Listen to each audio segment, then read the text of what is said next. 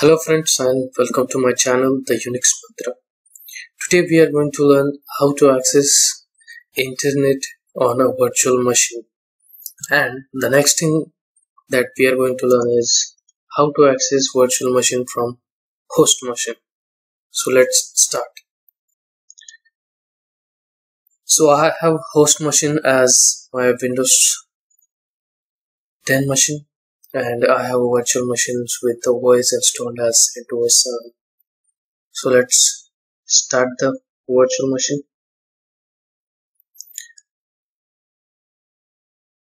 So whenever we install any guest virtual machine on VirtualBox, by default it adds a NIC, or we can see a virtual Ethernet card to it. So let's see how to configure IP address for that particular network card.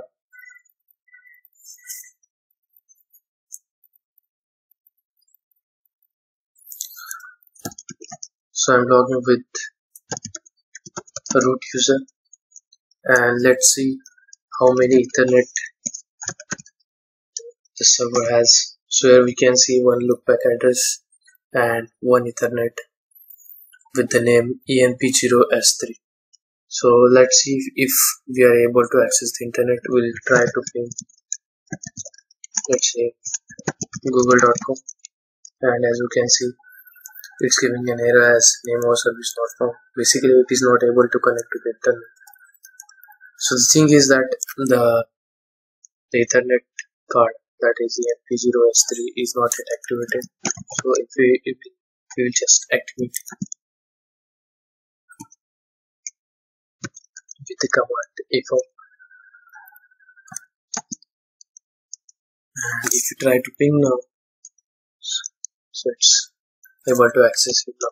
If you want this permanent change, then just go to etc sysconfig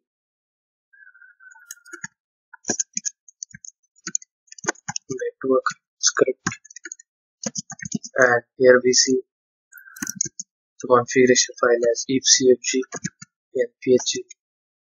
Just edit it and change this parameter output from no to yes. This means that whenever the virtual machine gets rebooted or started, this internal Ethernet card will be activated automatically.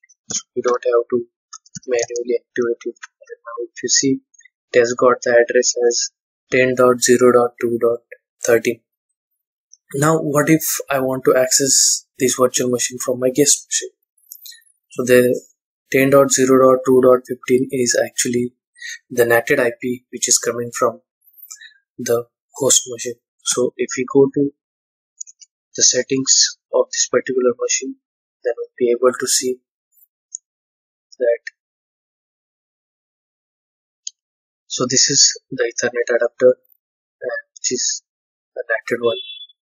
So what we will do, we will add another adapter so that we'll be able to assign static IP address to it, and we'll be able to access that particular virtual machine from our host machine. So let's start. For that, we want the machine as a power off. So we just power it off with the command power, and it has been powered off.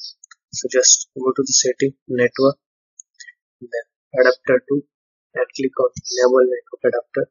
Make sure that you attached host only adapter to it, and keep the name as the same. Just click on OK. Now start the virtual machine.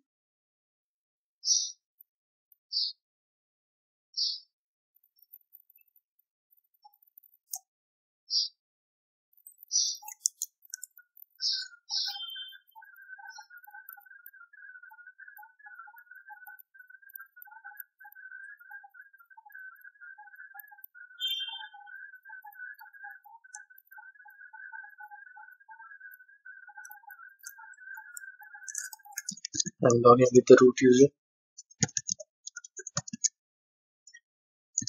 Now if you check the Ethernet adapters, so here we see, as you can see, as we have set the parameter on boot S, it has taken the IP and we don't have to manually activate that particular Ethernet card.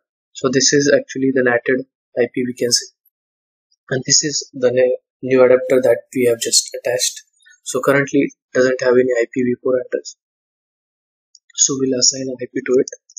So for that, just go to the path etc config network scripts, where all the configuration files related to networks are stored. So what we will do, we'll copy the existing configuration file from the Ethernet adapter that is actually already there, and we'll just copy the same file and we'll edit the new configuration file. So here we don't want DHCP, we want a static IP address, or we can just say none to it, so that we don't want any IPv6 settings. So I will just comment it. The name is different for this Ethernet adapter, so it is ENP0 asset. It has a different UID, so I will just comment it. Now I want to give the IP address. So parameters IP ADDR.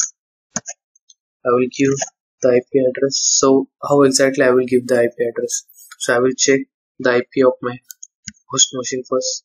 So just go to a command prompt and check the IP address of the host machine. This is 192.168.56.1.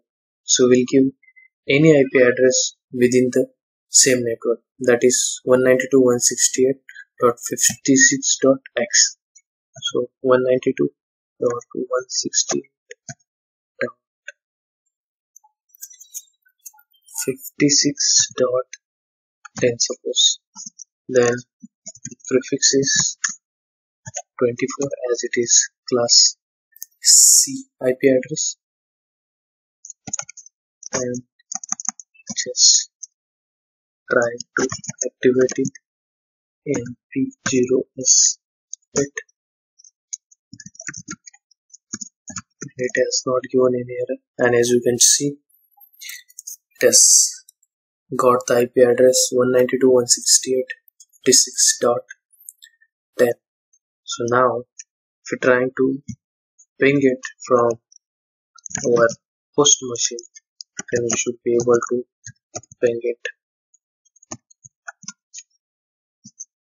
So as you can see, we are able to access this particular server from our host machine. If you're trying to SSH it, you can use any SSH client. For example, I will use OTF and just enter the IP address of the server 192.168.56.10, and as you can see, I am able to log in. Even I can see the IP address here as well. So this was all. In the video, we were able to access the internet from virtual machines, as well as we saw how to assign a static IP address to a virtual machine and access it from the host machines. Thank you for watching the video.